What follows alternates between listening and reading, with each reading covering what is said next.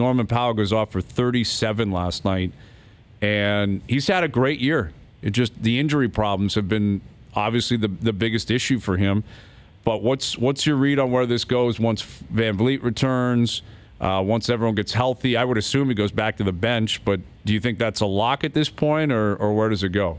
Yeah, I think they like Van Vliet in that role as the starter. I see Norm sort of in the role that he was in to start the year as a six-man type player, a guy that's going to come off the bench and maybe close games in some scenarios. But, I mean, that's been a great story, as you mentioned. Like, it's really tough in the NBA once you've developed a reputation, once you're typecast as something, anything really, that's what you become known as. And I guess the same could be said for Andrew Wiggins, just talking about it. And the Raptors have had a few examples of that over the last few years. Kyle Lowry, everybody thought he was a malcontent coach killer until all of a sudden it's like, wait, no, he's actually a winning player. Pascal Siakam was just an energy guy until it's like, wait, no, he's actually this really skilled unicorn-type player. And up until recently, Norman Powell was a really streaky, inconsistent bench scorer.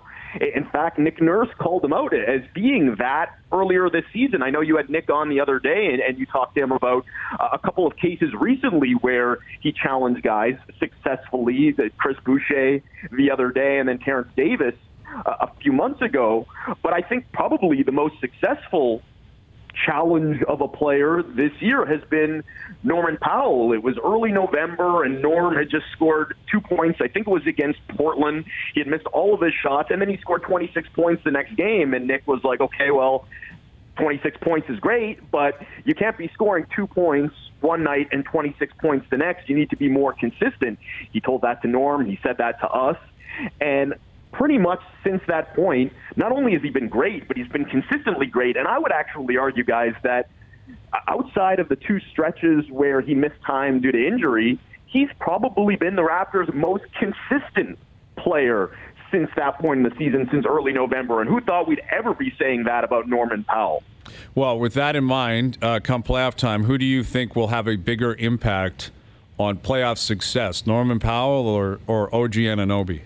I still think OG Anunoby is the wildest of wild cards for the Raptors. He's the X factor just because of that position. The Raptors don't have a ton of depth at that position, and they really need a guy at that position to step up and to be a significant, consistent factor in the playoffs. I keep going back to the matchups.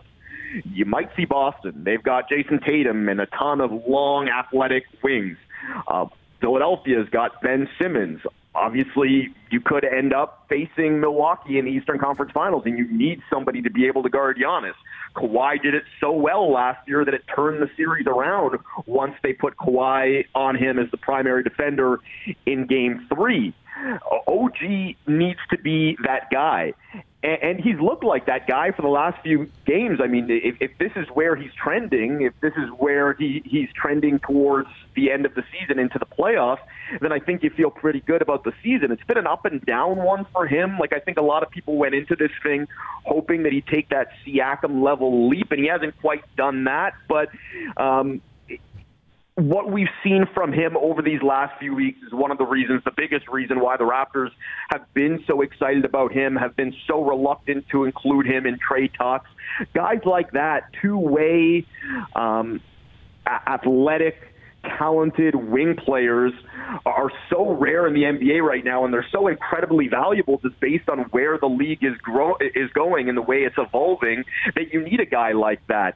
And while Norm is important, I think because of this team's weaknesses off the bench, they don't have a ton of scoring there, and that's why I think they like him in that role. I think OG is more important, and we've seen why now.